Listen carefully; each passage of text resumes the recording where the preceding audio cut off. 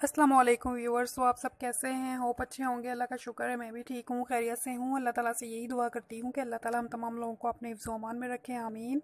और आज सैटरडे है और हम लोग नाश्ता कर रहे हैं। मैंने नाश्ता कर लिया था तो बच्चे नाश्ता कर रहे हैं। तो इतनी देर में मैंने कहा चलो जितने बर्तन पड़े हैं मैं साथ वॉश कर लूँ, साथ मैंने चाय रख दूँगी क्योंकि बच्चों के पापा ने उनसे काम पर जाना होता है, तो इसलिए साथ ही मैं चाय रख दूँगी, बर्तन भी वॉश कर लूँगी बच्चों के खाना खाते खाते। तो इसके बाद फिर मैंने मशीन लगा ली कपड़ों वाली। काम मेरा सारा किचन का ख़त्म हो चुका था क्योंकि कल संडे है, तो मैंने कहा चलो आज ही सैटरडे को छुट्टी है तो बच्चों के सारे स्कूल के कपड़े भी धुल जाएंगे और जितने घर के कपड़े कलरफुल है वो भी मैं वॉश कर लूँगी। तो साथ ही मैंने कपड़े जो से वो वॉश करने लग पड़ी और सारे कपड़े भी धुल चुके थे। तो अब दोपहर का टाइम हो चुका था, तो मैं बना रही हूँ घिया और दाल। तो घिया दाल बहुत ही मज़ेदार बनती है। तो मैंने मसाला भून लिया था, तो इसे मैं अच्छे से फ्राई करने के बाद मैंने इसमें डाल दिया है, घिया डाल दिया है और दाल डाल दी है। तो इनमें अच्छे से फ्राई करूँगी, फिर उसके बाद इसमें थोड़ा सा पानी ऐड करके इसे प्रेशर को बंद कर दूँगी। तो इसे फिर मैं तकरीबन लगाऊँगी आधा घंटे के लिए। तो फिर ये घिया जो से वो अच्छे से गल जाएगा, तो फिर मैं खोल लूँगी, दाल भी गल जाएगी उस वक्त तक। तो इसमें पानी भी इतना ऐड करना है कि साथ ना लगे। तो मैंने इसमें तकरीबन 1 कप जो है वो पानी जो है ऐड कर दिया था। तो अब मैं प्रेशर लगा दूँगी।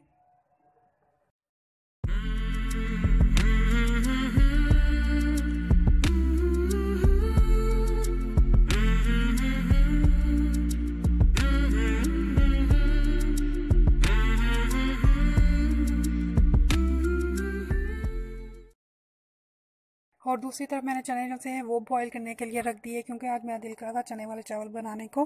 तो दाल जो सी है वो तो बन चुकी थी।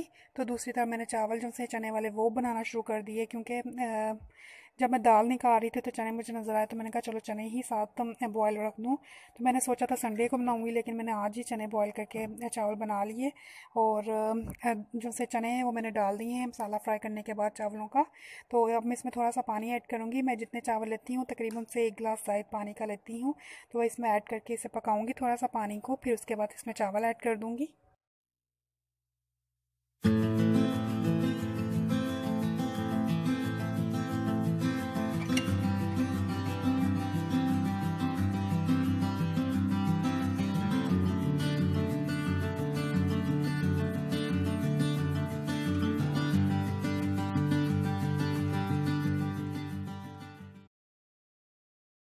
और मैंने चावल जो से हैं वो आप दम पे रख दिए हैं और नीचे मैंने तवा रख दिया है ताकि चावल अच्छे से गल जाएं। और इसे मैं थोड़ी देर के लिए ये दम पर ऐसे ही रहने दूंगी।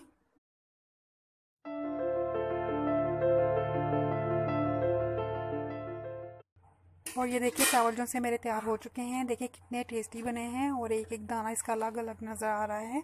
तो मेरे चने वाले चावल तैयार हो चुके हैं, तो बच्चे भी स्कूल से आ चुके हैं। तो अब हम खाएंगे चावल।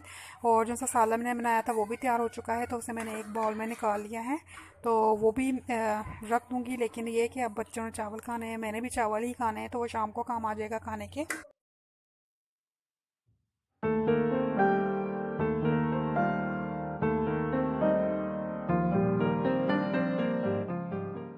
और ये देखिए ये जो सा साला मैंने घी और दाल का बनाया था, इसे मैं अब कवर करके रख दूंगी।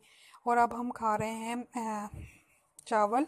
और बच्चे स्कूल से आ चुके थे तो मैंने अब सर्व किए थे चावल, और अपने लिए मैंने चाय भी रख दी है क्योंकि बच्चों के पापा ने जाना होता है, तो इसलिए फिर उनके साथ ही मैं चाय रख देती हूँ ताकि वो भी पी लें और मैं भी पी लेती हूँ फिर साथ ही। तो इसके बाद मैं जितने भी बर्तन थे वो वॉश कर लूँगी।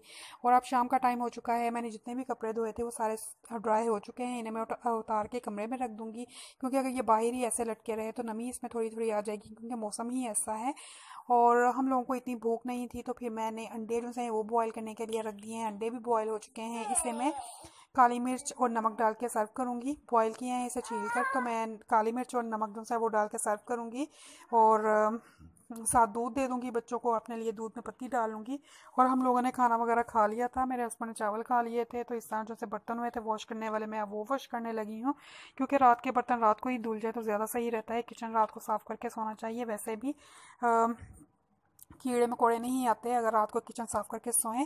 तो मैं सारा किचन साफ़ कर लूँगी ताकि सुबह जब उठूँ तो सिर्फ काम यही नाश्ता करने का ही तैयार करने का हो, यानी कि और ना कोई काम करना पड़े, फिर इतना मज़ा भी नहीं आता काम करने का। सुबह इंसान फ्रेश भी फील करता है अगर किचन जो सा है वो साफ़ सुथरा हो। तो ये थी मेरी सुबह से शाम तक की रूटीन। होप आपको पसंद आई होगी।